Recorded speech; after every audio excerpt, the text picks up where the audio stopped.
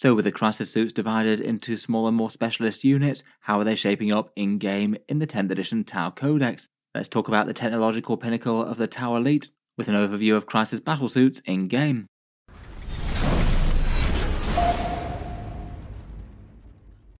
Hello and welcome back to Auspex Tactics, where today we're talking Crisis suits, and in this video I thought it would be interesting to talk over the rules for the new Crisis suit unit variants, some of the numbers that they can spit out in terms of damage, and a few of the many ways that you can use them. Even if the unit's role might have changed really quite a lot since before the Codex, I still think they're a very interesting unit, lots of interesting loadouts, and how they'd be used could vary really quite a lot depending on detachment and attached characters. I thought it could be fun to take a look at what could go together.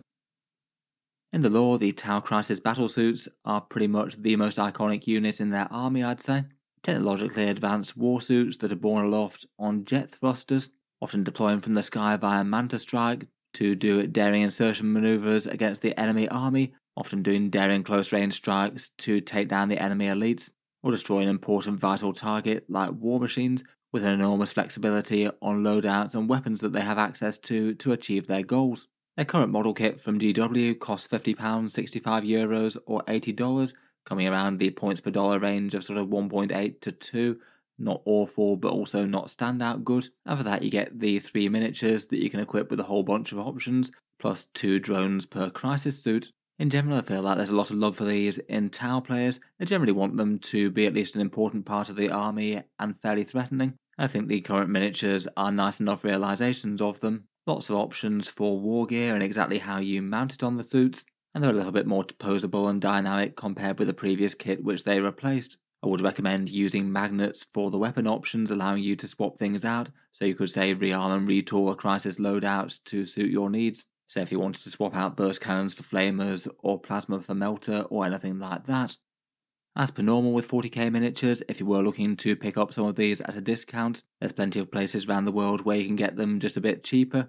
I'll leave a few channel affiliate links down to discount retailers in the video description, where you can save somewhere between 10 and 20% off the Games Workshop web store price, nice enough when the kit is a fairly expensive one. Anyone using those does help support Auspex Tactics as well, so a massive thank you to any of you using those when you do pick up miniatures. Getting into the rules for the suits though, and as mentioned they have really changed quite a lot. In previous Index Tau and prior to that they were generally operating as one main datasheet, just one unit to represent all types of Crisis suits, with pretty much fully flexible war gear, though it was certainly pretty odd when Games Workshop removed the points cost for war gear pieces in 10th edition. It did mean that with Crisis suits there was just nothing to stop you spamming the strongest option that they had available to them, which in 10th edition turned out to be the cyclic ion blasters, which weren't even present in the kit. In the Codex their rules have got a lot more restrictive on a number of different levels, though I still think that the end of result is interesting, though it certainly could be pretty annoying for people who like the customization and like to mix it up a bit more, or people who have now illegal loadouts to the models glued in, not very helpful for them at all. Apparently the fully flexible Crisis suit loadouts will go to Warhammer Legends. In any case, for the base profile of the Crisis suit, it's the same between all units, but they just change up their weapons and special rules that they get access to. The Crisis suits are a vehicle unit with fly, despite being small ones with only 4 wounds. That means that they'll be able to fire within melee with big guns never tire, and it even actually allows them access to tank shock as well if you needed a last-ditch effort to cause a couple of mortal wounds to take down a key foe. But that's much better if you do have Farsight along, of course. A 10-inch movement does make them fairly speedy, and they get the fly keyword to potentially move over enemies if they need to. Given that their vehicles are not infantry though, they'll typically be having to move around ruins rather than just ghosting straight over them, which does mean that they have to think about terrain a lot more than they did, say, in the past in 9th edition.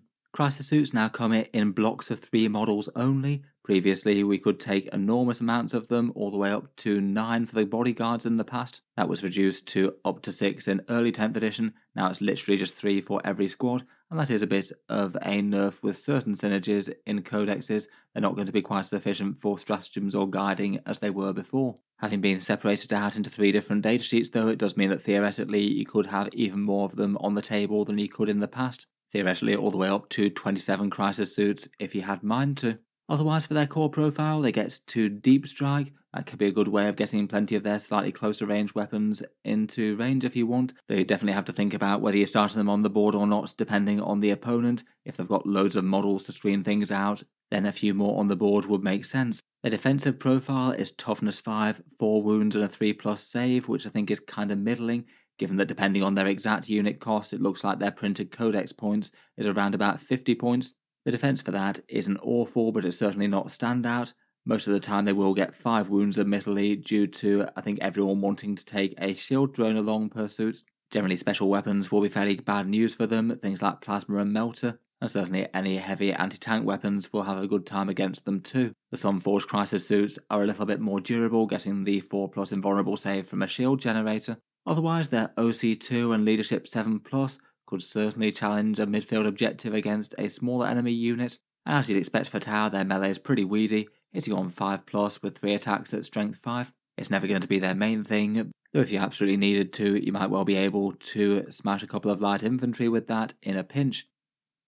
Getting on to their different data sheets though, first up we'll start with the cheapest one, the Starscythe loadout. This was listed at 140 points in the Codex. The Codex points could potentially change, though they certainly might not. These are kind of essentially completely new units given the radically different way that they function and having far less damage threat, so it does make sense they might go down in cost quite a lot compared with the Index version. The Starscythe Crisis suits get the choice of any 2 of flamers or burst cannons. The burst cannons give you 4 shots at 18 inches, strength 5 and AP 0, damage 1. The flamers are the fairly standard issue profile, D6 torrent hits with ignores cover at strength 4, AP 0, damage 1. They get 2 special rules. They get to improve AP against anything that isn't a monster or vehicle, just in case their raw profile didn't put them so much better towards destroying infantry. That just drives it home a bit, I guess. And they've got a support system which allows them to fall back and shoot. That is handy enough to have them on the front line. Maybe means that you can be just a little bit more brave with them and just throwing them towards enemy infantry formations, and they're not just going to get bogged down and tied up in combat there. Here's a rough idea of what a unit of 3 of them can do. You could certainly mix and match loadouts, though if you compare 2 flamers to 2 burst cannons, generally the flamers do a bit better against the actual horde targets that are their forte, burning down 12 termagants and able to threaten Overwatch to smash a hole load more in the enemy turn. Though for things that are standard Space Marine size or heavier, the burst cannons start to win out a bit more.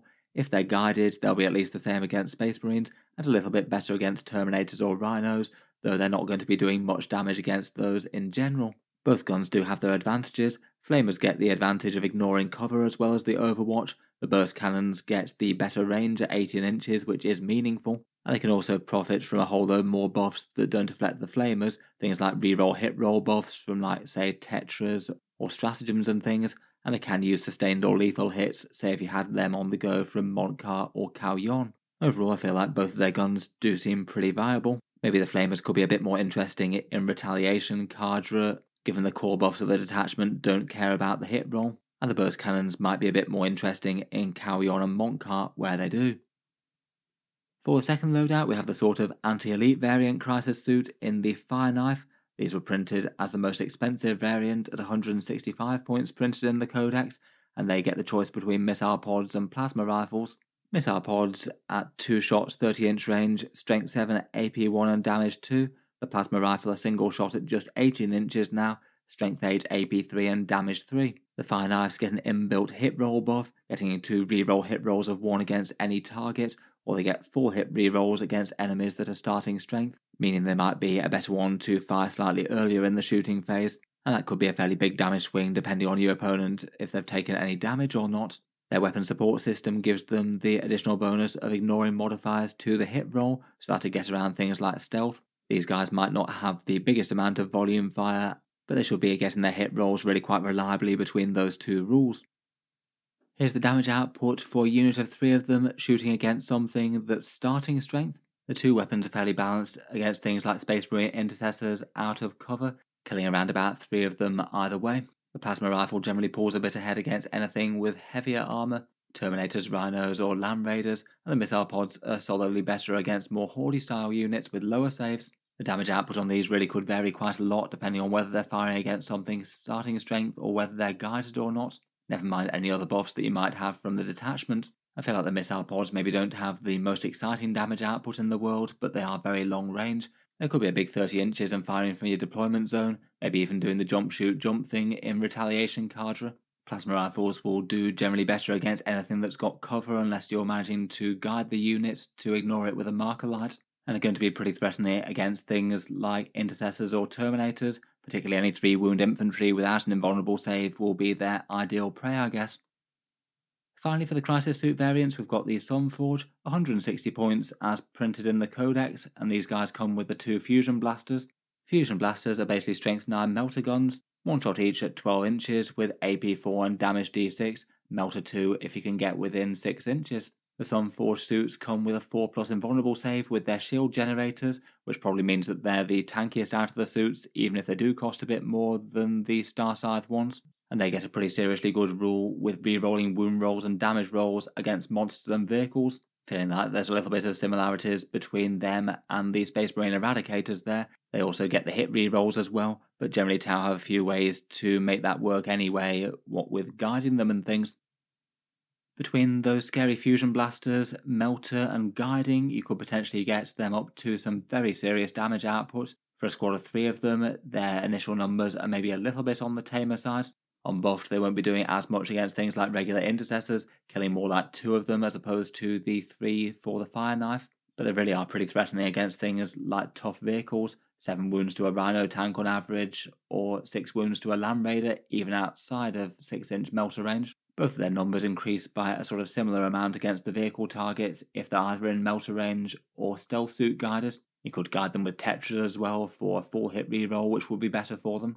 If they were guided by stealth suits though, you could be doing an average of around about 16 wounds to a Space Marine Gladiator tank, or around about 13 or 14 wounds to a Land Raider. If you threw in any other detachment specific buffs on top of that, then you could be getting something really quite serious.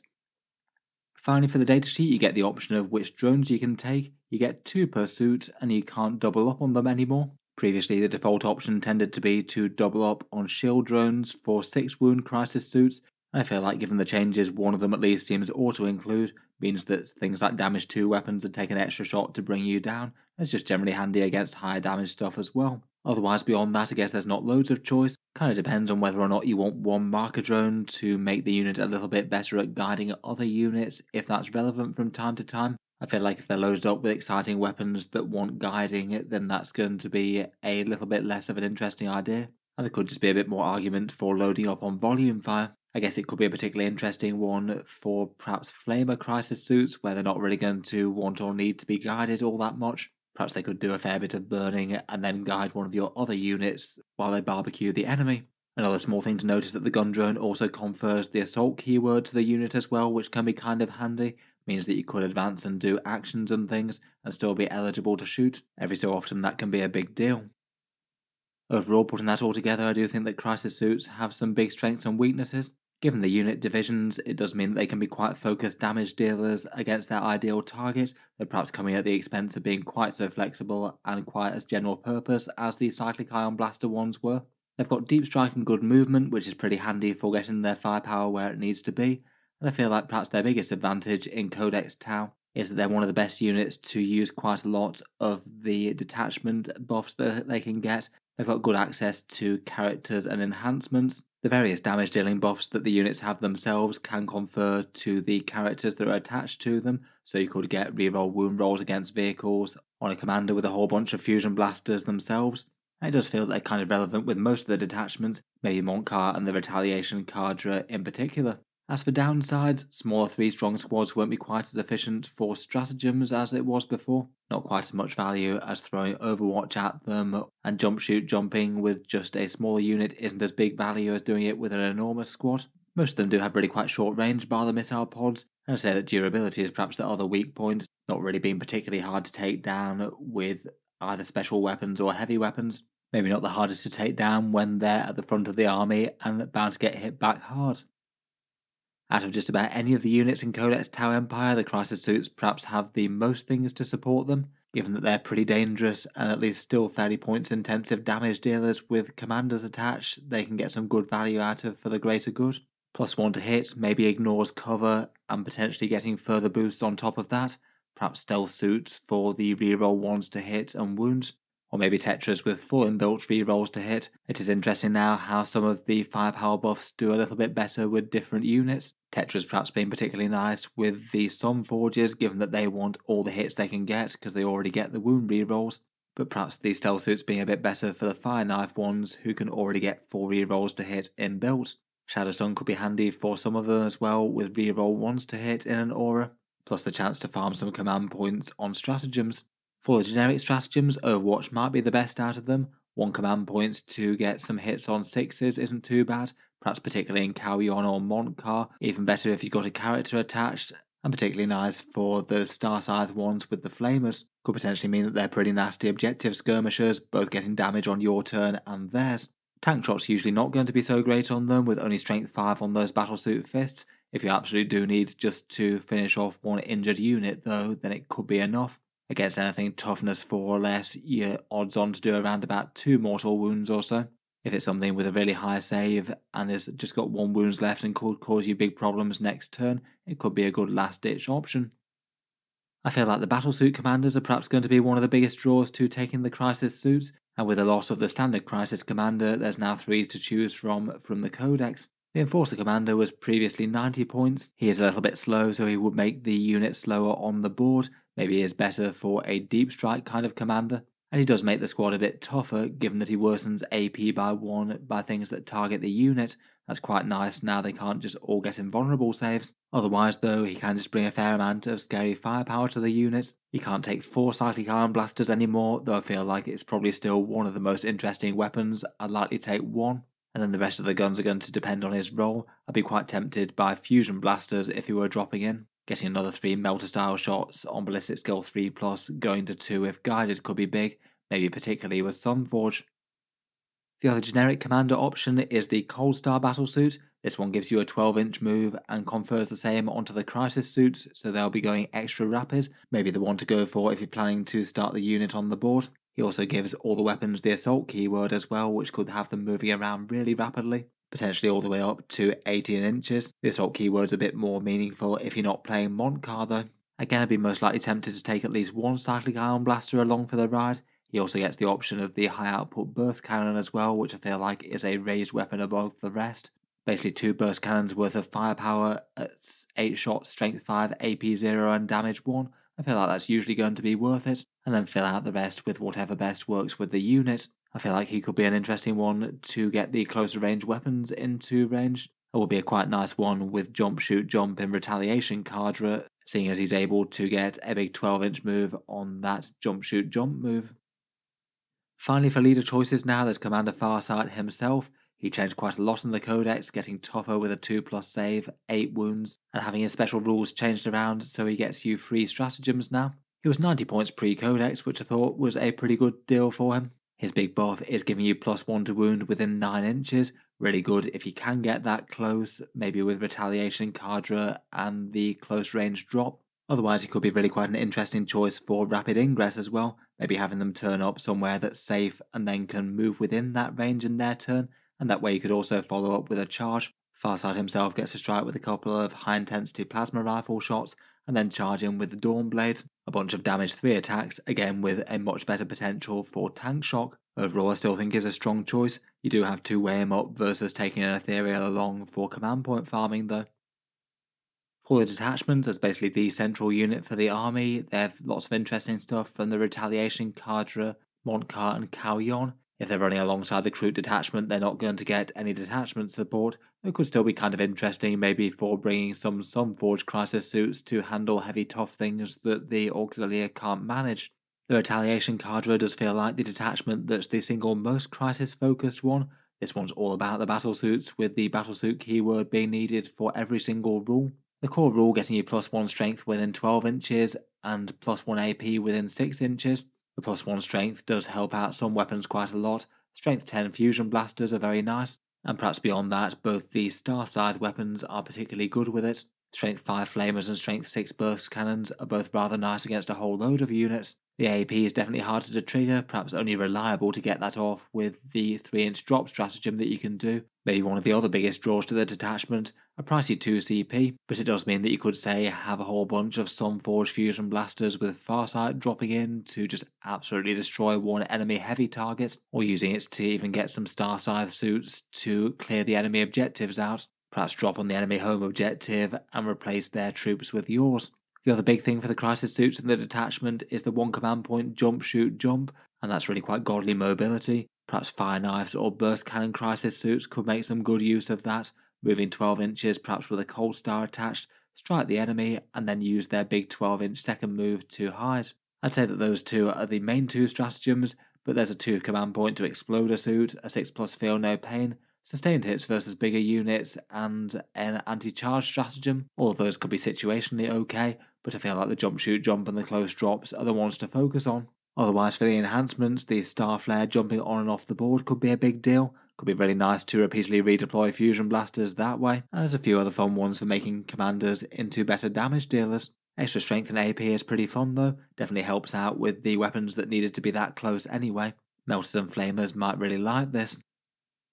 Next up is Montcar, which I think again is very powerful for the suits. Lethal hits and the assault keyword if you're guided.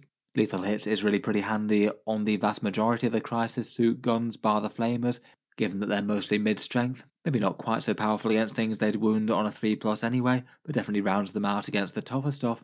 The assault keyword when guided is really nice for just a little bit of extra mobility, means you wouldn't have to choose between advancing to get to an objective or shooting, and you could need it to get line of sight or range sometimes. I feel like maybe one of the staple stratagems might be the auto advance 6 inches with the assault keyword. Means that you could be having a Crisis suit rocket out 18 inches to be able to get line of sight on something unexpected.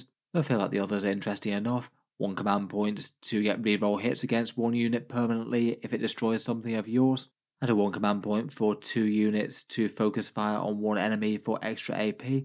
Could be pretty nasty for missile pods or maybe even the Starscythe ones, getting AP2 on all that volume fire. That one does seem pretty dangerous on paper with a whole bunch of burst cannons, some Starscythe maybe, even with just 2 basic units without commanders. For 280 points you could be throwing 60 shots downrange or with effectively AP2 against anything that isn't a monster or vehicle. Otherwise there's one for -1 damage in the shooting phase, kind of pricey but could be great against the right sort of firepower. And for the enhancements there's one to allow a couple of units to gain scout, which could be big for the early game lines of sight again, and a sustained hits one for a unit guiding another squad. Could be another way of getting yet more damage on 6s. Finally for Cao Yon, they get their big damage boost when they get to battle round 3 or later, sustained hits 1 or sustained hits 2 if guided, usually 50% damage extra if they are guided, and that will be more valuable than Montcar on the whole with the lethal hits, though you do have the trade-off that it comes later in the game rather than the nice and early one that Montcar gets. Otherwise I've got 2 other nice damage dealer ones on battle rounds 3 or later, 1 for extra AP at close range, and 1 for +1 to wound enemies clustering around 1 objective marker, though again you do have 2 waits later in the game to spring your trap. I feel like literally all of the enhancements are at least somewhat useful for the Crisis suits. Early Cao Yon in round 2 is a really easy include for a unit that's dropping down to deal some very heavy damage. Could have a whole bunch of scary burst cannons, plasma rifles, or fusion blasters with sustained hits too there. There's a redeploy one, a boosted damage dealer one, and a guiding unit giving you lethal hits. All of those seem kind of okay, though maybe not super auto include. Maybe the redeploy one could be just quite helpful for the army in general though. I feel like Crisis suits might have been taken a little bit less centre stage for Cao Yon now they can't jump, shoot, jump in this one anymore. That stratagem went to the retaliation cadre. Overall, I do think that despite the changes, the new Crisis suit loadout still seem pretty interesting to me. There's lots of really fun combos that you can do, layering your choice of commander with the choice of detachment, and then adding in enhancements, stratagems, and any other buffing units like Tetras or stealth suits on top of that to give you some really cool damage. I think just from initial impressions, out of the units, my favourites are probably the Sunforge ones. They do just seem genuinely scary versus vehicles, plus are tougher than most due to the invulnerable saves that they get. Probably wouldn't want to go too crazily heavy on them, but just a unit too threatened to drop out of the sky with a bunch of fusion blasters and then hit the enemy hard with whatever detachment buffs that you've got going. There's a good chance that you either get sustained hits, lethal hits, or strength 10 fusion blasters, depending on your choice of detachment. Otherwise, I do think that provided it is costed a bit cheaper, the volume fire from Starscythe does look rather nice. Several ways to have them get lethal hits, sustained hits, or extra AP. I feel like the Flamers could be really quite good fun in Retaliation Cadre. A whole bunch of Strength 5 AP 1 shots out of there and ignoring cover, potentially getting all the way up to AP -2 if they can get in super close. From initial takes, I feel like the Fireknife maybe looks like the most niche. I feel like you are paying a big premium for those sort of general purpose weapons that they have. You don't really get that many shots with them, even if they do land their hits pretty accurately. I guess could be interesting enough for a slightly longer range unit that's still winding up a threat. Between all their rules and interesting stuff that you can layer on them, I still think they're going to be interesting in Codex Tau. Loading up with the commanders, stratagems and enhancements, either Cold Star commanders or Deep Strike being the best ways to deliver them. I guess it just remains to be seen when Games Workshop do release the final points costs, whether or not they're holding their own quite as well against other good damage dealers in the Codex. Perhaps for some more obvious competitors, Breaches and Devilfish might be quite nice for Starscythe for moving up the board, taking objectives and gunning down infantry. And if you're looking for dedicated anti-armor, the Skyray gunships do seem to do that really quite well now. Getting twin linked on those missiles was huge. It'll be interesting to see whether or not they outcompete the Sunforge for the role. In any case though, let me know what you make of the Crisis Suits with their new units and loadouts. Look forward to hearing your thoughts down in the comments below. If you've enjoyed the video, then feel free to subscribe to Auspex Tactics. I'll certainly keep the regular 40k videos coming. I do tend to post new ones just about every day. Finally, if you have been enjoying all the videos on the channel, I would just like to mention that Auspex Tactics does have a Patreon page as well, and you can find that linked in the video description if you'd like to help support and keep these coming. Channel patrons do get a fair few advantages, seeing certain videos early, regular votes to see what sort of things come next on the channel, and automatic entry into the regular prize giveaways with a chance to win some big model kits each month. If any of that sounds good to you or you'd just like to help support, the link is down in the video description. In any case, a massive thank you for listening, and I'll hope to see you guys next time.